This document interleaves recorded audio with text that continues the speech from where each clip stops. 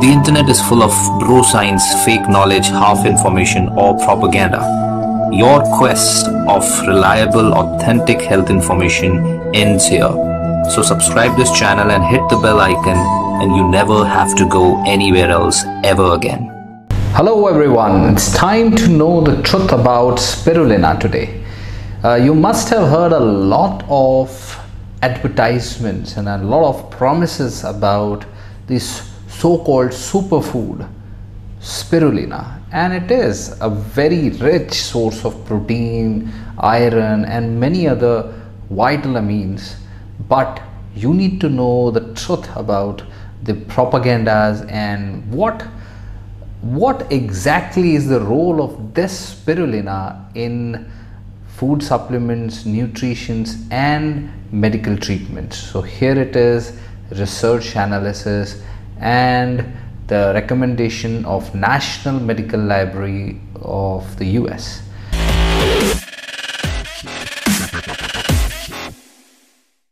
So spirulina is a type of cyanobacteria which is also comes with the class of blue-green algae, and these are actually a group of species of bacteria which can actually produce blue-green colored pigment, and they can actually grow in salt water and some large fresh water lakes also.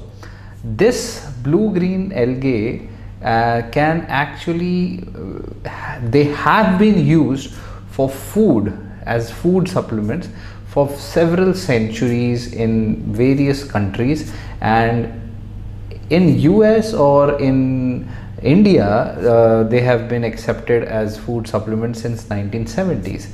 Blue-green algae products are also used for many other conditions, and there is many scientific researches which are going on these things, but till now there is not enough evidence to actually determine whether or not they are effective for any of them.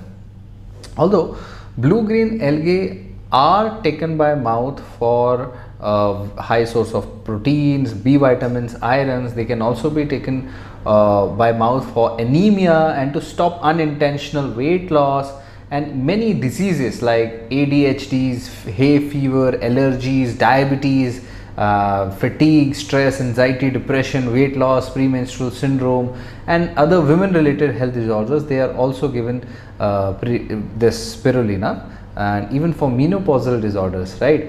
Then some people use these for treating other precancerous growths inside the mouth and improving memory, then twitching of the eyelids, then boosting the immune system and increasing energies and metabolism, improving exercise performance, lowering cholesterol, preventing heart disease and healing wounds, improving digestion and even bowel health.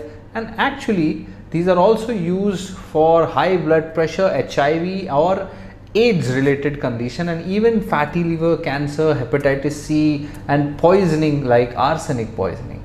And they are even applied inside the mouth to treat gum diseases, right? And they can also be used as a food coloring agent, right? They are very commonly found in tropical and subtropical waters that have a high salt content, but some types actually grow in fresh large water lakes only. The natural color of these algae can actually give these bodies of water a dark green appearance, right? Some blue-green algae can actually these are grown under controlled environments, and other are actually can be grown in natural settings, and in natural settings they are more likely to get contaminated by other bacteria and other chemicals like a liver toxin called microcystine. Microcystine is produced by certain bacteria and they can even get contaminated by heavy metals, right? So you need to choose your products if you are considering to take spirulina only if they are tested and free of these contaminants, because it has been found in China and other countries that contaminated form of spirulina is being circulated. Now, because it comes in food supplements, it is not actually regulated, so there is no regulation to check the quality, contamination and other things. So there are chances of side effects, right? Heavy side effect because of contamination, not because of spirulina. Spirulina by itself can also have some side effects. We are going to talk about that in a while. But there is actually these, you may have heard that, and you may have seen so many videos on this topic, and many of people might have told you that blue green algae are an excellent source of protein and plus, and so a very high superfood, a very good source of various nutrients and the food of the future. But the reality is that blue green algae or spirulina is no better than meat, milk as a protein source, and for that matter the cost of this product is 30 times as much as these products. So that is one thing to consider. See, there is obviously more research needed and more evidence is needed to actually rate the effectiveness of this blue green algae for these uses. But you need to understand that how it works. It works because of the content, like these this high protein content, iron, mineral content, which are absorbed when you take spirulina orally, and the effect of these is also being studied on your immune system, on your on inflammation, on infections, right?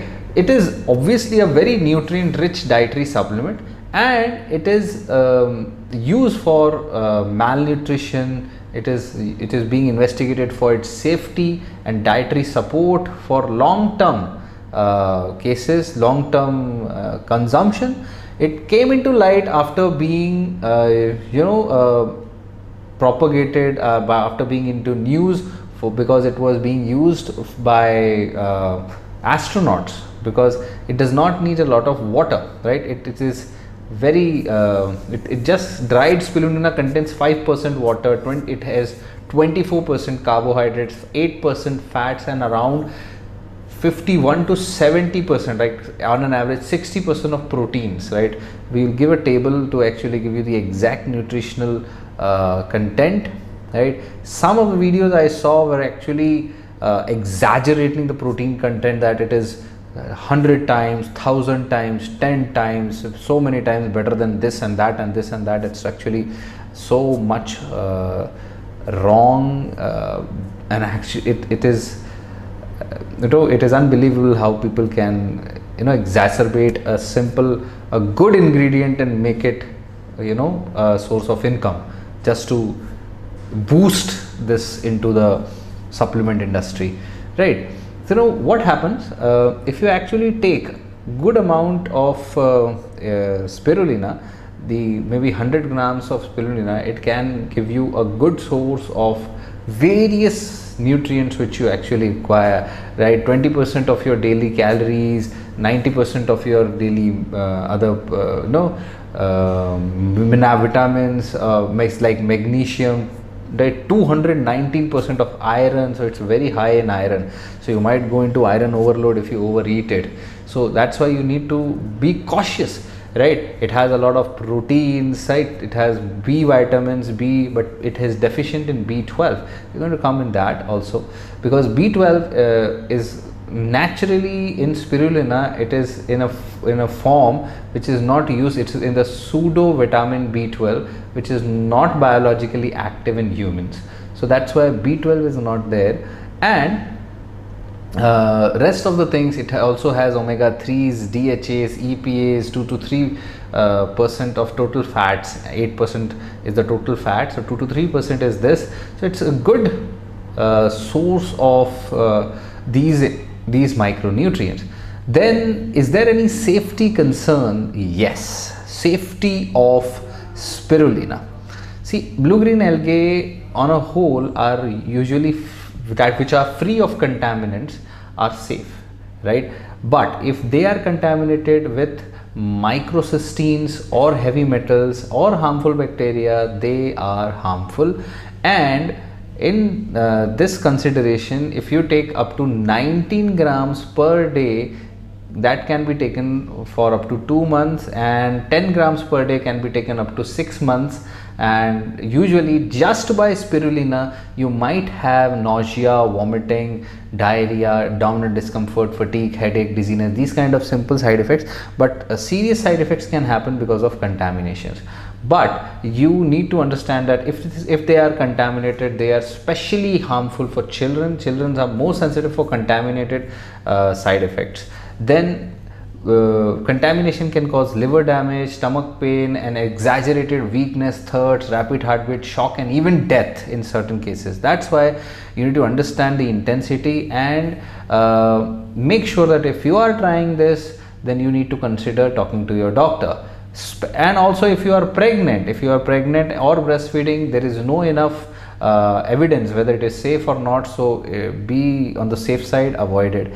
If you have autoimmune diseases like multiple sclerosis, rheumatoid arthritis, lupus, then taking spirulina or blue-green algae can actually cause your immune system to become more active, and this could actually increase your symptoms because of autoimmune disease. So you should avoid this. If you have a bleeding disorder, say blue-green algae actually can slow down the blood clotting and increase the risk of bruising, bleeding in people which already are taking blood thinners, like heart disease patients and other patients who are taking blood thinners.